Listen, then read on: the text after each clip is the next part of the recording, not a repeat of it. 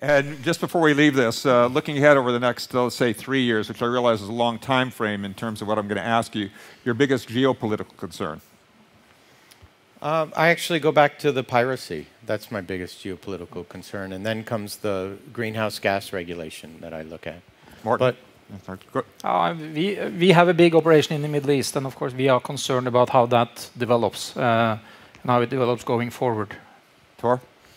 My bet is different. I just have one hope that U.S. comes back again, because the U.S. is the biggest economy in the world, and we need U.S. back. We can talk about China and other things, but still the number counts, and we need housing prices and the good American Joe to be back in the business again. You may have to wait quite a while, I can tell you that. Okay, yeah, Peter.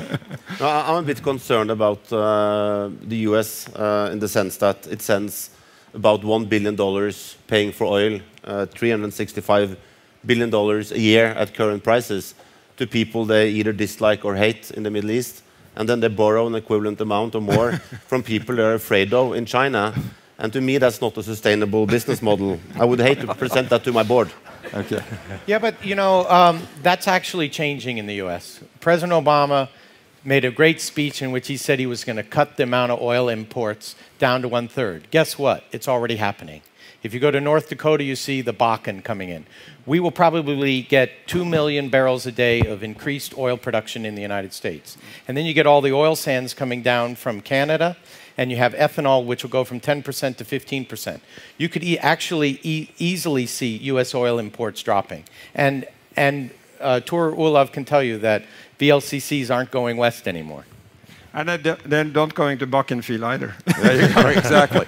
But I think there's only one thing, and that is if Obama has the courage, you know, to put 25, 30, 35% tax on U.S. gasoline. So then he would really be remembered as a pretty clever guy.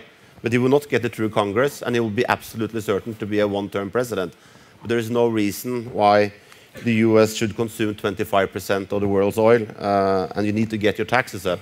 And back to what you were saying about, you know, pollution and shipping, the only effective way to get down U.S. consumption and imports and the trade deficit, so I describe now, money-wise, is to increase the taxes.